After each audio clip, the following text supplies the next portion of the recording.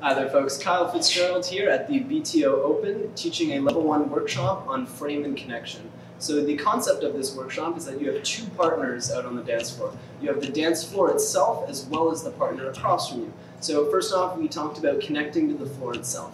There were 3 standard principles of movement that we talked about in the class. The first rule is that my center defines my foot. Meaning that if I live in split weight in this dance, there's no purpose to any of my steps. So I need to get my center completely over the foot in order to communicate information clearly to my partner. Now to test this, I should be able to lift my non-weighted leg without compromising the position of my head. Quick example of doing it wrong would be here, lifting the head, lifting the foot, that you see that the head has moved. This has indicated as an incomplete weight transfer. From here, the second rule was that my non-weighted foot defines my direction. So if I were to step backwards with my foot being in front of me, creates a falling action or a tension in my body, versus if I have my foot behind me first, it creates a platform that makes it comfortable for me to move. So repeating it, we have center defines foot, non-weighted foot defines direction.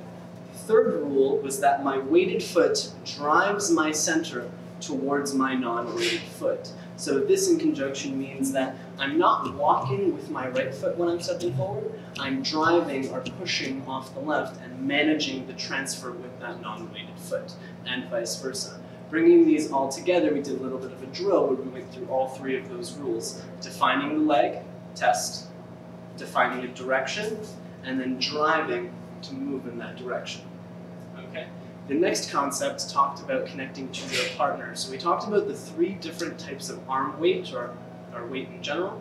The first was dead weight. So if you have a toddler, say for example, that is 30 pounds, if that toddler wants to be picked up, they will activate their weight, from which it'll be easy for you to pick them up. If, say, they were sleeping, they would be dead weight. Same amount of weight, however, it would feel a lot different from when they want to be picked up. The last is resisted weight, meaning if they were in a bad mood that day and they were resisting, it would feel a lot different than the other 2. So in this dance, we live with active arm weight, also called pliable frame, where I want you to think of dead weight, resisting, and then from here activating and allowing it to move and breathe when you connect with your partner. Now this applies both to the connected side of your partner with the actual physical connection and the non-connected side, because if this arm is dead, it effectively shuts down that whole side of your body. So applying this to basics for leader or follower, as a follower I first define the direction, or define the leg, then the direction, then drive off of that leg to move. From here, once I've defined the leg again, I get the next foot in front of me, defining the direction, and then driving to move. And this continues through each and every one of our basics. Same thing as a leader.